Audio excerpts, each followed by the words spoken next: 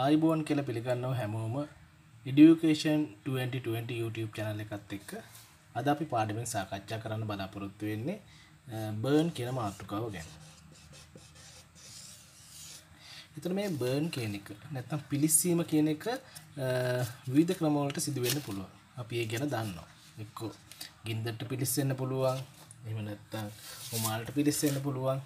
ඒත් එක්කම රසායනික ද්‍රව්‍ය හින්දා පිලිස්සෙන්න පුළුවන්. මේ විවිධාකාර වලට මේ පිලිස්සීම කියන දේ සිදු වෙන්න පුළුවන්.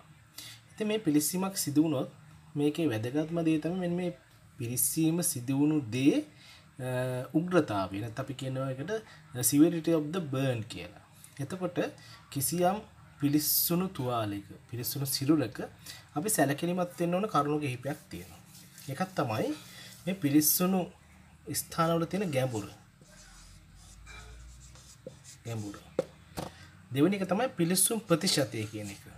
අපි කියන්නේ total body surface area කියන්නේ කොච්චර ප්‍රමාණයක් පිලිස්සලා තියෙනවද කියන එක තමයි දෙවෙනි කණු පිලිස්සුණු ප්‍රමාණය.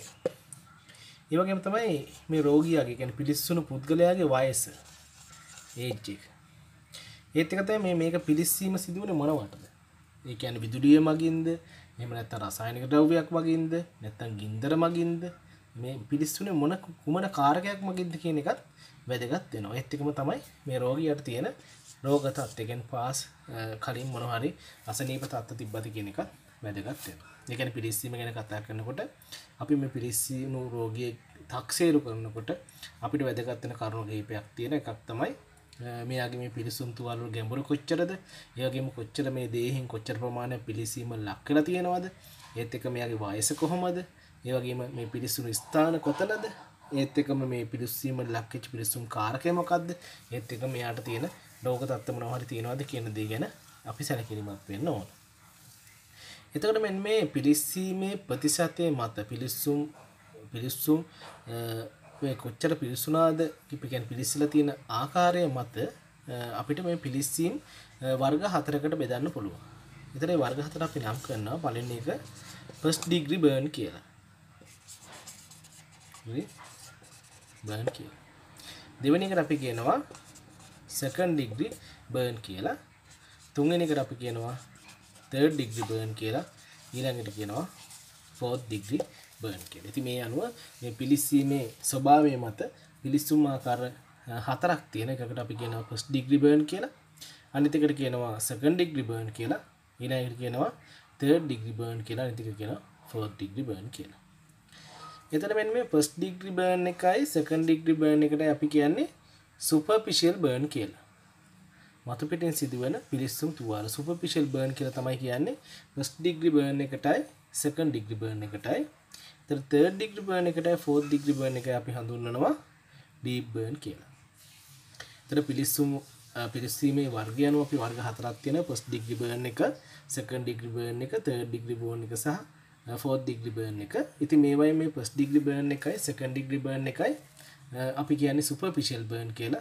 ඒ වගේම fourth degree එකයි third degree එකයි අපි third degree එකයි fourth degree එකයි අපි කියනවා deep burn කියලා. අපි දැන් කතා කරමු මෙන්න මේ first degree burn ගැන. first degree burn එක ගැන. ඉතින් first degree burn වලදී පිලිස්සීම ලක් වෙන්නේ එපිඩර්මිස් එක.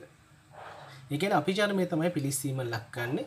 ඉතින් පිලිස්සුණු ස්ථානය අපි ගත්තොත් මේක සාමාන්‍ය රෙඩ් කලර්. එහෙම නැත්නම් පින්ක් කලර් ස්වභාවයක් ගන්න පිලිස්සුණු ස්ථානය.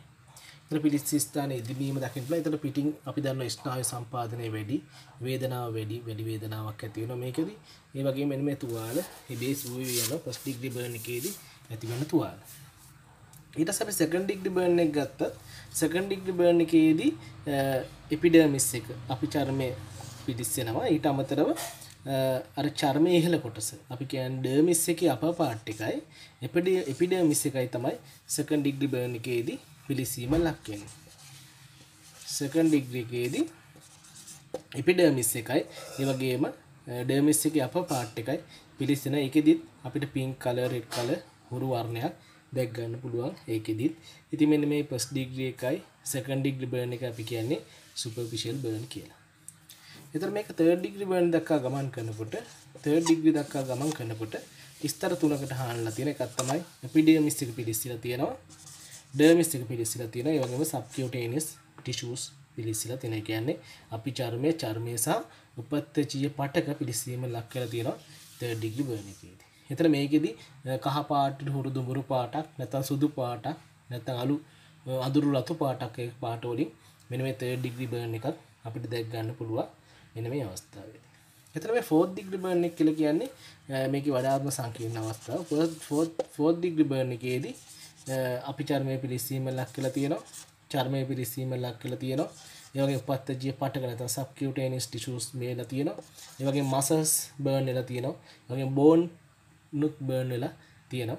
ඉතින් මෙන්න මේක තමයි 4th degree burn එකක් කියලා කියන්නේ. මේකෙදී අපිට කළු පාටින් තමයි මෙන්න මේ වර්ණයේ කළු පාට තමයි දැක් ගන්න පුළුවන්. එතන ඕවා තමයි අපි පිළිස්සුම් ස්වභාවය අනුව මේ පිළිස්සීම කියන වර්ගීකරණය 1st degree, 2nd degree, 3rd degree සහ 4th degree විදියට. එතකොට මෙන්න මේ පිළිස්සුම් ප්‍රතිශතයේ කොච්චරද කියලා අපි ගණනය කරන ආකාර දෙකක් තියෙනවා. මේ ගණනය කරන ආකාර දෙක ගැන අපි දැනගෙන ඉන්න එකක් තමයි අපි කියන්නේ මේ rule of 9 කියන එක. ඒ කියන්නේ 9 නීතිය කියන එක තමයි පළවෙනි එක. 9 නීතිය සහ දෙවෙනි එක තමයි අල්ලේ නීතිය. එතන මොකද්ද මේ 9 නීතිය කියලා කියන්නේ? අපි ඒක දැනගෙන ඉන්න ඕනේ. 9 නීතියේදී අපි මෙන්න මේ විදිහට තමයි ගණනය කිරීම සිදු කරන්නේ. කිසියම් පුද්ගලයෙකුගේ හිස සහ ගෙල පිළිසීම ලක් වෙලා නම් අපි ඒකට දෙනවා ලකුණු 9ක්. හිස සහ ගෙල පිළිසීම ලක් වෙලා ලකුණු 9යි. ඒ වගේම එක් අතකට 9 බැගින් අත් දෙකට ලබා දෙනවා 18ක්. එක අතක් පිට වෙන 9යි අත් දෙකක් නම් 18යි. ඊට පස්සේ පපුව හා උදර ප්‍රදේශය ඉස්සරහටයි පිටිපස්සටයි 18 බැගින් 36ක් ලකුණු දෙනවා. ඒ වගේම විටපිය ප්‍රදේශයට ලකුණු 1ක් දෙනවා. ඒ වගේම පාද ගත්තොත් පාද එකකට 9 ගාන ලකුණු 18ක් දෙනවා. එකකට 18 ගානේ ලකුණු 36ක් දෙනවා. එතන මම ආයි කියන්නම් හිස පිළිසීම ලක් හිස සහ ගෙල පිළිසීම ලක් කරන ලකුණු 9යි. එතන එක් අතකට ලකුණු 9 ගානේ අත් දෙකම පිළිසීම ලකුණු 18යි. ඒ වගේම පපු ප්‍රදේශයේ සහ උදර ප්‍රදේශයේ එක් පැත්තකට 18 ගානේ දෙපැත්තෙන් පිළිසීම 36යි. විටපිය ප්‍රදේශයට 1යි. ඒ වගේම එක් කකුලකට 18 බැගින් කකුල් දෙක පිළිසීලා නම් 36යි. එතකොට මේකේ ලකුණු වෙනවා 72යි 18යි 80යි 90යි මෙතන 10යි 100යි. ওই විදිහට තමයි මේ 9 නීතියේදී අපි ගණනය කිරීම සිදු කරන්නේ. එතකොට මම ආයි කියන්න පිළිස්සුම් ප්‍රතිශතය අනුව වර්ගීකරණය කරන ක්‍රම දෙකයි. එකක් තමයි අපි කියන 9 නීතිය, අනිත් එක තමයි අල්ලේ නීතිය. මම මුලින්ම 9 නීතිය ගැන කතා කරේ rules of 9 කියන එක ගැන. මේකෙදී 9 නීතියේදී අපි පිළිස්සුම් ප්‍රතිශත ගණනය කරන්නේ හිස සහ ගෙල පිළිසීම ලක් කරන ලකුණු 9යි. ඒ වගේම එක අතක් පිළිසිලා නම් 9යි බැගින් අත් දෙකම නම් 18යි. ඊළඟ පපුව සහ උදර ප්‍රදේශයේ එක පැත්තකට ලකුණු 18 බැගින් දෙපැත්තට ලකුණු 36යි. විටපිය ප්‍රදේශයේ පිළිසිලා නම් ලකුණු 1යි. ඒ වගේම පාදයකට එක පාදයක 18 බැගින් පාදයක ලකුණු 36යි. ඉතින් මෙන්න මේක දී ලකුණු 100ක් අරගෙන මෙන්න මේකෙන් කොච්චර පිළිසිලාද කියලා අපි බලනවා. ඊළඟ අපි පාඩමෙන් ඉතුරු ටික කතා කරමු. අපිට කතා කරන්න තමයි 9 නීතිය තියෙනවා. ඊට පස්සේ බර්න් පේෂන්ට් කෙනෙක් කොහොමද මැනේජ් කරන්නේ? ඒ වගේම බර්න් පේෂන්ට් කෙනෙක්ගේ මොනවද සිදුවෙන වෙනස්කම් කියන කරුණු තව රාශියක් කතා කරන්න තියෙනවා. ඊළඟ පාඩම ඔස්සේ අපි මේ පිළිබඳව සාකච්ඡා කරමු.